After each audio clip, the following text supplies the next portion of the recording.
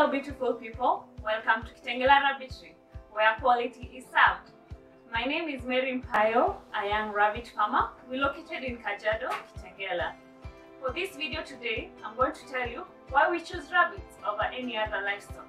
So don't forget to like, share and subscribe to our YouTube channel. Don't forget to follow us on Facebook, Kitengela Rabbitry, Instagram, Kitengela Rabbitry, TikTok, Kitengela Rabbitry. Stay tuned. So why consider rabbit farming over any other farming? It's because rabbit farming do not require large space for you to put. Right now in Kenya, there's an increase in population. Only rabbit farming can require little space to put. For example, for this cage, for the length, it's only a few inches. For the wing, just a few inches. Height, just a few inches. For the rabbit cage, ideally, it should be a self-cleaning cage. You can see here on the base, it should be, the droppings of the rabbit should go down. The rabbit should not stay with its dropping. For the rabbit cage, the height and the length of the wing should be cubical because the rabbit needs to have movement. It should be able to stand, it should be able to run in the cage. Another thing is because rabbit urine and rabbit droppings should be collected. That is why we have this base here, which is meshed, so that you can collect the urine and the droppings. If you decide to put rabbits, this is the ideal look of the rabbit house. For the rabbit house, it should be well ventilated so that the light and the air can circulate inside the house. The rabbits need adequate light and adequate fresh air to enable them not to get diseases, not to get sick. And also, the location of the house should be a very peaceful and quiet environment. Rabbits require peace and quiet. Not like any other animal, they are usually very silent animals. The other reason why we should consider rabbit farming is because rabbits give us rabbit urine. Yeah, rabbit urine is usually very high in ammonia and nitrogen. For the ammonia, the smell that it has, it's good in our farms because we put it as pesticide. The little parasites that eat on your plant's leaves will not be able to reach the plant when you spray it with rabbit urine. For the rabbit urine, when you use it to your farm, you dilute it with water before use because it's very strong. The ratio in which you dilute it is usually 1:2. 1 liter of urine and 2 liters of water. Here, I'm going to show you how we collect our rabbit urine. So for the rabbit urine, our cages are usually self-cleaning cages. The rabbit urine drops into this sheet here, which we collect through these pipes. It comes up to here. This is an example of how we do collect the rabbit urine. So the rabbit urine, when you're selling it, it should be sieved clean from all the other droppings.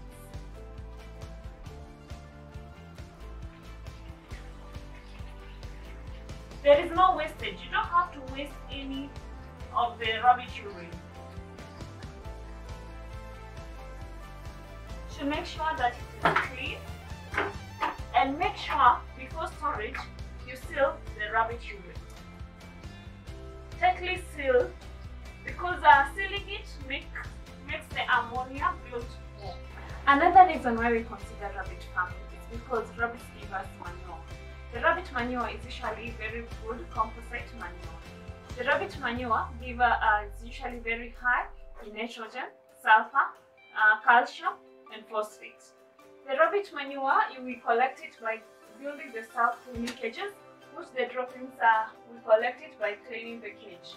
This is how I'm going to demonstrate how I do clean my rabbit cages.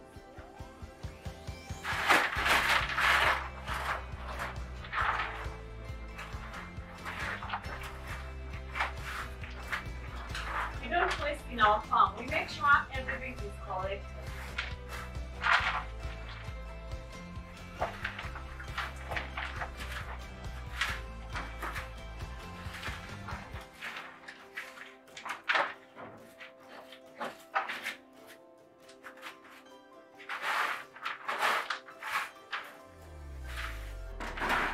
Cleaning the rabbit cage ensures that the rabbits do not get diseases.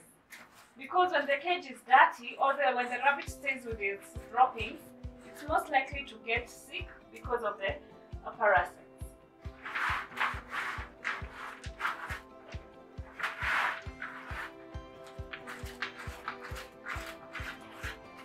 Another reason why we consider rabbit farming is because rabbits have the best mothering ability. For a rabbit, its gestation period is usually 30 days. Within 30 days, this rabbit has already given birth. That is approximately 6 kids or 8 kids. This rabbit, usually the rabbits mature at 4 months. By 4 months, the rabbit is ready to be sold. Another reason why we consider rabbit farming is because rabbits are very adaptive creatures. They are able to deal with any weather temperature. When it is extremely hot, the rabbit is able to maintain the required body temperature.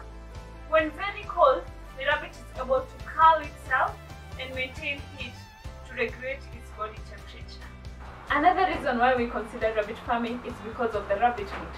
Rabbit meat is very nutritious, and I'm going to tell you some of the advantages that rabbit meat has into our health. Rabbit meat is low in cholesterol content, which is recommended for patients with both heart and kidney challenges. Rabbit meat is rich in protein content, which is easily digested and assimilated in our bodies. The other reason is because rabbit meat is rich in vitamin B12, which is very important in metabolism, function, and the formation of the red blood cells. Rabbit meat is very rich in vitamin C, which is essential in our body immune system. Rabbit meat is rich in both calcium and phosphate. It is essential for both teeth and bone formation. Rabbit meat is usually very rich in potassium, and it is essential for aiding in waste removal and maintaining normal blood pressure and improving the nerve system.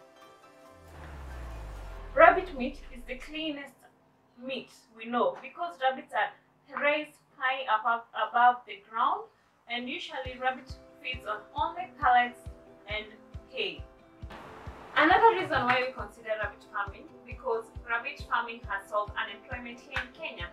An example is the feeds manufacturing industry. They sell to farmers the feeds, which is an income generating source to them. Another thing is like the rabbit equipment, like these rabbit pots. People make them and sell to farmers, which is an income generating equipment to them. Another thing is the rabbit itself to the farmer. The rabbit gives the farmer rabbit meat, rabbit manure, rabbit skin, which is all income generating equipment. And again, an example of this farm, it needs a farm manager. For the farm manager, you will be able to be employed in this farm, and it will be a source of income to them. And thank you so much for watching our video. Hope you enjoyed learning with us. Don't forget to like, subscribe, and share. See you next time.